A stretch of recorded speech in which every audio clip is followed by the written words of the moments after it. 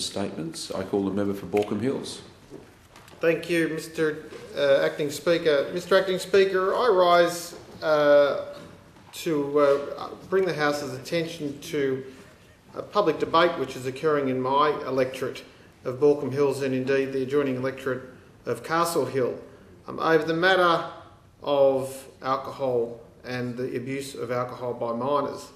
Mr. Acting Speaker, members of this House would be aware that the Social Policy Committee, chaired by the member for Coogee, has called for submissions and indeed is holding an inquiry into that very, very important subject.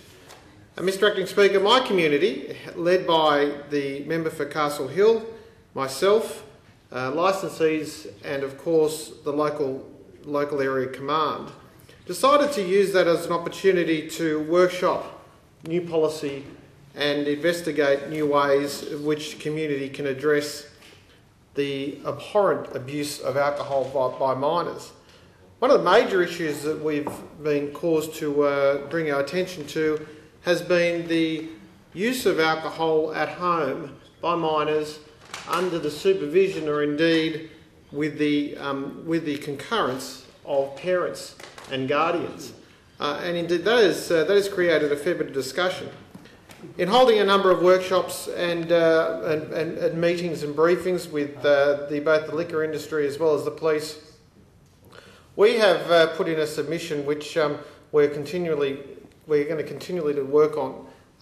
It is my view, having been party to the submission, that the communities right across this state are actually very much concerned about the increase of violence and alcohol-fuelled violence, and particularly that occurs on our streets late at night. We saw that, of course, in the winter recess, Mr. Acting Speaker, with the unnecessary death of a number of young people because of alcohol-related violence.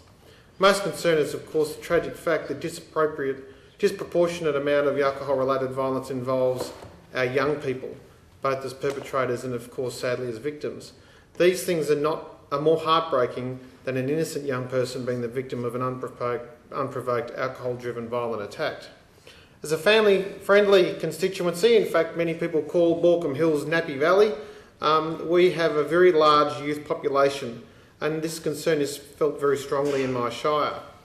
The issue of alcohol abuse and related violence has been raised with me by members of the community on countless occasions and clearly is a strong commitment from the community to resolve the problem. I'm sure that all the Hills residents would agree that as a community we have an important duty to ensure that our young people are safe when they go out at night. What can be a higher priority than guaranteeing the safety of our youth? It is simply unacceptable that our streets on occasions deteriorate into alcohol-fuelled lawless chaos in the early hours of Saturday and Sunday mornings. And I'm not saying that the Hills District is any worse than any other area, Mr. Acting Speaker. In fact, my electorate only has 2 pubs, as opposed to, I'm sure, when I look around the chamber, the constituencies of other members here present would probably be able to boast 2 pubs per corner. But I've only got 2 pubs in my electorate, Mr. Acting Speaker, and it is an issue in my electorate. So I can only imagine what it's like in some of the other constituencies.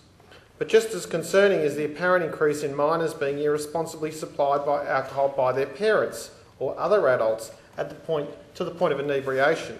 Our communities recognise that this type of exposure to minors to alcohol is simply unacceptable regardless of who supplies it to them. All communities in New South Wales are determined to tackle these issues to ensure that the level of alcohol abuse and related violence is drastically reduced, especially among our young people. It is with this in mind that the member of Castle Hill and I made this submission and called for public input from our community.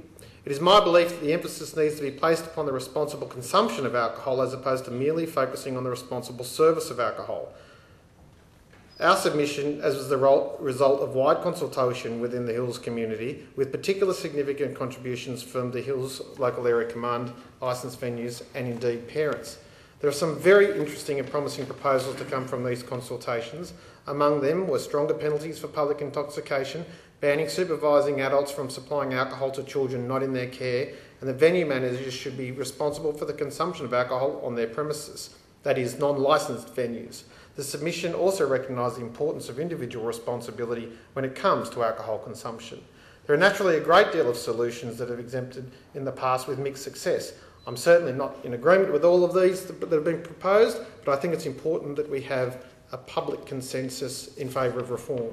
It is only through open dialogue with the community that we can stand a chance of fixing this most serious social issue. Thank you, Mr. Speaker.